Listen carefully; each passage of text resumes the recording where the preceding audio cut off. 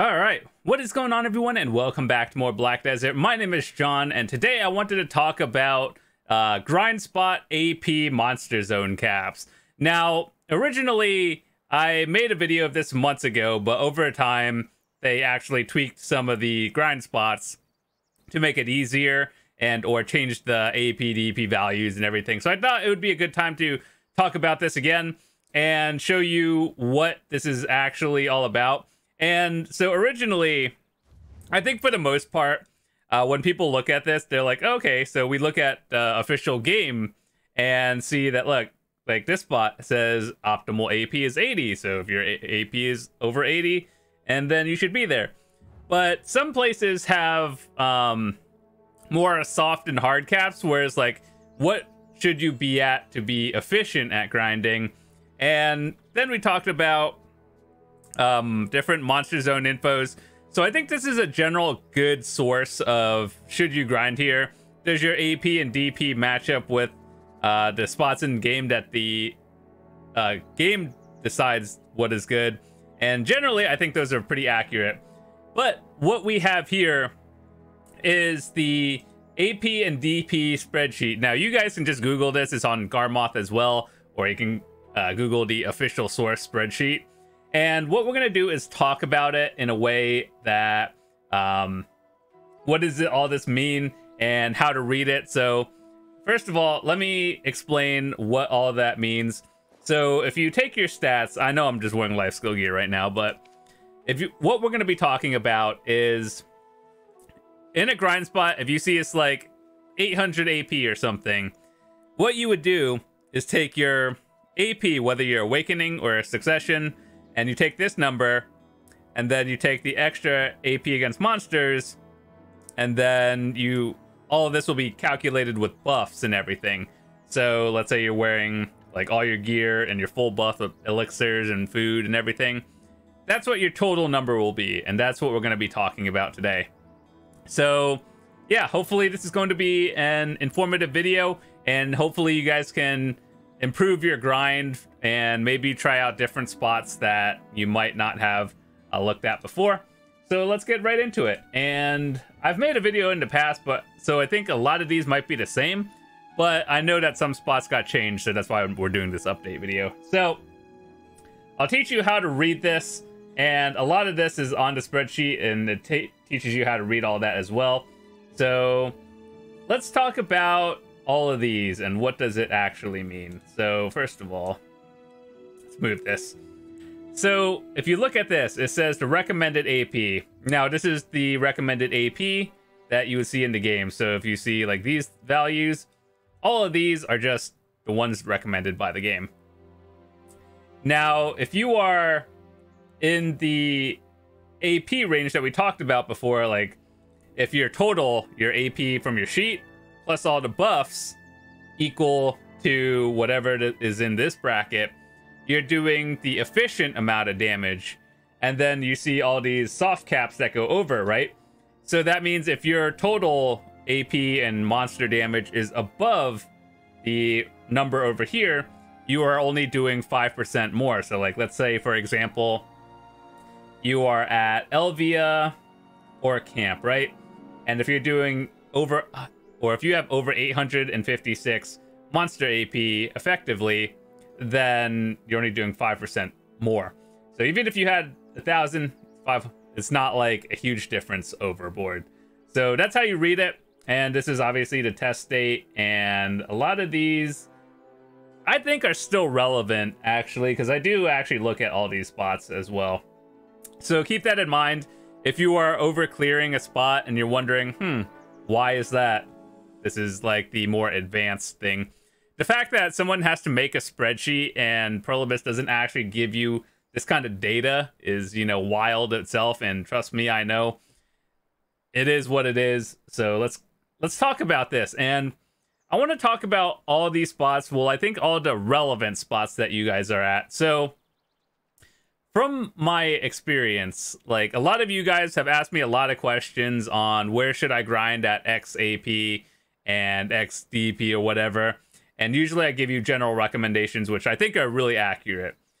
But I just want to talk about some of the things that I think are relevant, so you guys can see, should you like, are you over clearing, are you doing fine, and just all that. So yeah, so I think over in the Serendia Elvia zone,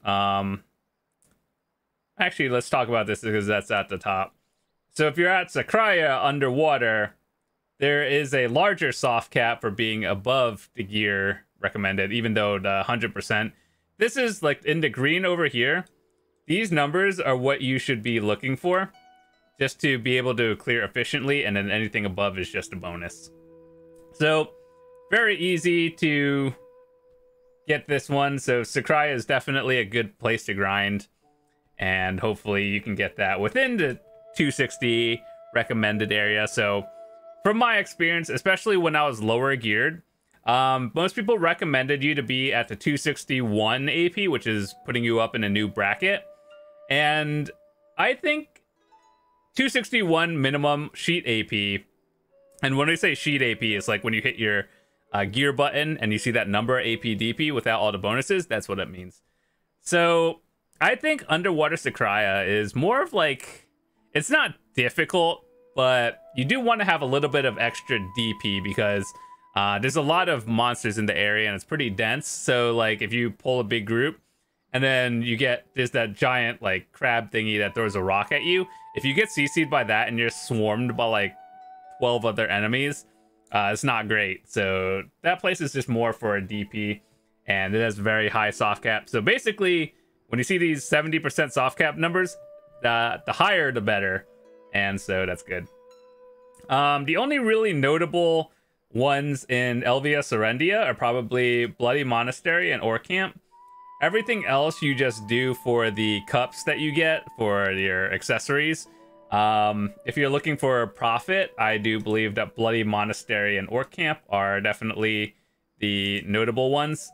So just know that it's actually wild when you look at this, because Bloody Monastery is like, they're both 280 spots in game, but the fact that you have to have a higher or I guess the lowest point you should be grinding there effectively is 695, whereas Ore Camp is 632. Honestly, I think Ore Camp for Elvia is actually more profitable than Bloody Monastery, because Bloody Monastery is a little bit of RNG, plus you spend more than like an hour grinding there. And Bloody Monastery also depends on how many of those bells you get an hour. And so sometimes you get like 5 of them, sometimes you get 10, I don't know. And so yeah, it's a lower floor, but then they all have the same ceiling and then 5% soft cap. So lower is, the more stats you have, it kind of just like drops off. So that's when you know when it's good to, you know, start. If you like grinding Ore Camp, for example, and you have like, I don't know, 900 effective monster damage, and you just like grinding there, start working on your DP for that, and then you'll be good. Looking into the Calpheon area, let's talk about Star's End, because that one is also a notable one.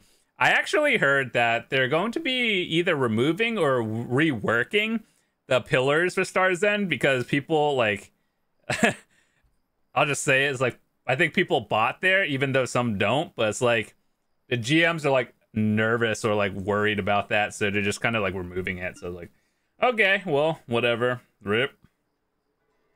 But overall, Star's End, definitely not a high-end spot. It's more like you go there because you want distos, and if you get one, you're doing good. If you don't get a disto an hour, it feels really bad. The silver is not great. But yeah, you get a high soft cap at Star's End. I think a lot of the Elvia ones are pretty good. It's just, I think most people grind at Hex because it is the most silver an hour. Plus, you get like the crystallized despairs are very good. And if you're using the golden Agris coin, you get a lot of silver an hour there from trash loot. So I think that's definitely notable. But yeah, all the Elvia spots only have a 5% soft cap, which is not so great. Quint Hill is actually very slow, because it's one of those places where you don't grind big circles. You just kill like one enemy here, go to another one, kill another enemy. Each one takes like 30 seconds, so it's like fewer enemies, but they're very tanky in a way. So I personally don't like that as much. Like, I always thought of Black Desert as a fast-paced game, and I'd rather just be at Hex if that was me. But Quint Hill is pretty solid. All right, let's go to the Mediah. The only notable grind spot in Mediah in 2023 is probably Kratuga's Ancient Ruins, and that one actually just got a Marnie Realm, which is one of the updates recently. And I think that's good because Kratuga is just an overall good spot for just people who are newer all the way to endgame, because you can get artifacts and stuff. So if you're just in the, like, I guess you're transitioning into a mid-tier player when your gear is, I don't know, within the 260 to 280, it's probably a good spot to grind, get all your artifacts ready to go for PvP, PvE, and all that stuff. And so it's good to know that this has a very high soft cap, and you get more out of your stats than here, and it's very easy. 250 as a sheet, as entry level, and I think it's very good. With 250 plus your gear, or 250 plus buffs, you can easily clear 470 and you'll be good. So Valencia is a little bit of a tricky one to talk about because they're good, but they're just kind of out of the way. So most of these within the 140 to like 190 area is kind of like just leveling up on seasons, and you won't have any problems. So let's talk about Centaurs. Centaurs is one that got changed recently, where they have a Marnie Realm, and it's not the big like oval loop, but it's the one under it. And honestly, like, I've grinded that rotation as well, and it's not even that bad. So for all of the people who are just complaining it's not the same one, it's basically the same thing. You like, it's fine. So Centaurs just makes a lot of silver. A lot of these have a high soft cap, which I think is very good. And everything else, if you're grinding like Sulfur, Pilaku, Akhman, and Histria, you're going for the rare like Compass or Archaeologist map.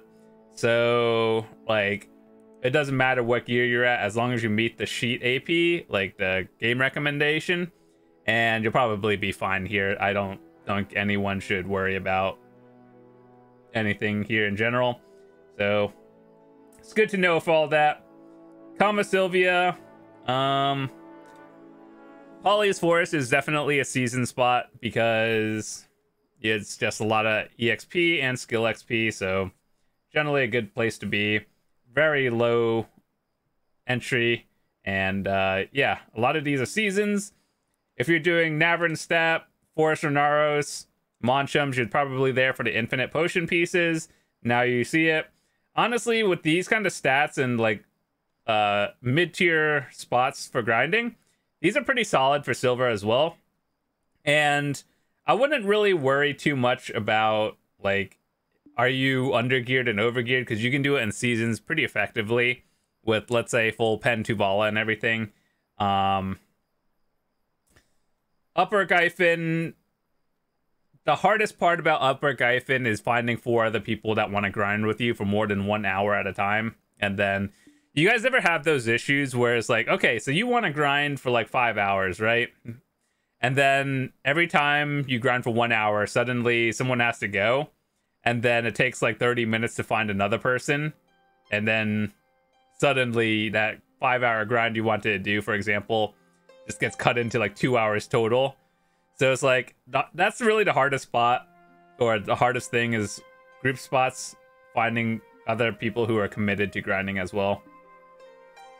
Ash Forest, actually, it's not that bad.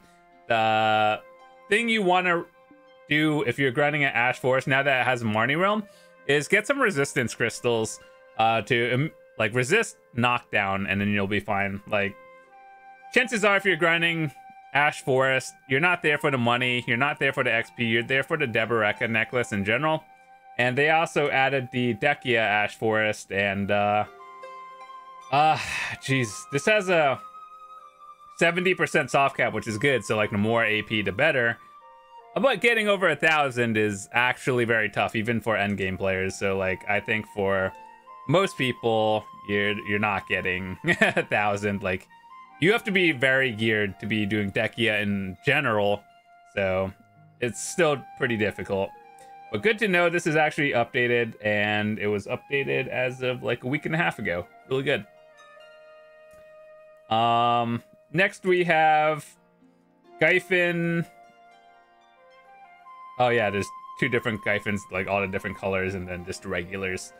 So Calpheon is one of those places where it's calm when you know what you're doing, but things can get out of hand real quickly when you have a big AoE. So 800 at a 70% soft cap, I think that's pretty reasonable. And chances are when you're doing underground, you're probably over like the 290 AP sheet range, and you have to be pretty full buffed as well there. So elixirs or not, it's a pretty rough spot, and it's more of those things where you just learn how to dodge mechanics and then kill the colors like purple, red, and blue, and then you'll be fine. The other spots that we have, so Drieghan, all of these spots, Call Canyon, I don't think I've ever done, I'm gonna be honest, but if we look at the Shuriken, Day, Night, Blood Wolves, and Tashira, those are all infinite potion spots. You could do them on season. If you're at full pen Tuvala, you'll be fine. It does, like, half of these stats don't even matter. Just, are you above 210? Cool, you can grind there just fine. And then Odalita, we actually got Dehkia as of the recent patch, and I heard that one is actually very doable for most classes. The reason why you're there though is mostly for actually it's pretty good silver from what I've seen other people do. Granted, what I've seen is really high-end people do it, and or well actually obviously they're very geared, but it's mostly just woosas and woosas and shies doing really good. Every other class I'm not too sure, but it is what it is. That's one of the things I wanted to do in the near future, just test out the Thornwood Dehkia and see what I could do.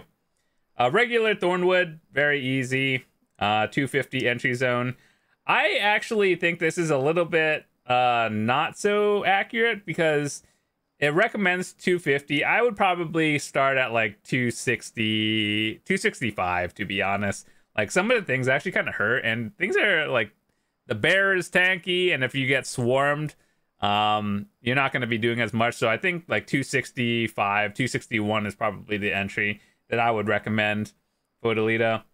Tonkata is churros, as we all know. I haven't done the Dehkia version yet, and is it a duo spot? I think it might be a duo. Same way that regular is duo. So I haven't tested that one out yet. Yeah, it's 270. I would recommend both players to be 270 and up, and then you'll be fine. Olin's has a 300 recommended and a 70% soft cap of 530. I honestly disagree with the Olin's one because it's a party of 3 grind, unless they meant like, I don't know how they calculate the Olin's one because it's obviously group of 3 grinding. And I guess if they mean like 530 and up AP for times 3, I guess that's what it means, but I don't know. I think they should have just added a total in all of that, but I don't know. This one, just the Olin's Valley one, is a little tricky to talk about just because everyone's at a different gear level. Unless you know everyone is above like the 300 spot, then you'll be fine. I have actually tested Dehkia Olin's. I am definitely not ready for that. So I think if you do it, you have to be in a party with a shy, maybe with a Woosa, or maybe 2 shies and you. And so it's very difficult right now. Crypt of Resting Thoughts has a low recommended and all this. And in my opinion, Crypt of Resting Thoughts is a high accuracy place. I did a test of it, and I had more DP stuff than accuracy, admittedly. But yeah, it's a very high accuracy spot.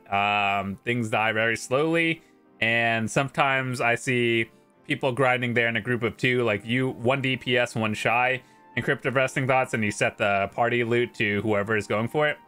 And yeah, I think this number should be a little bit higher for Encrypted Resting Thoughts, but it is arguably one of the hardest non-Dehkia spots in the game right now. There's actually going to be a 320 zone coming out in the near future. I don't know when that is, but if I can't even do Dehkia efficiently now, I don't know. 320 might be tough. So Mountain of Eternal Winter, we're going into this spot now. The only real ones you should be worrying about are Jade Starlight Forest, because that one is the one where you get the flame for your Libresca helmet. And so I think that one is pretty solid. And Mirrorwax Labyrinth, that one is more of like a DP, or how fast can you clear, but more of a DP check. So I think these are both pretty accurate.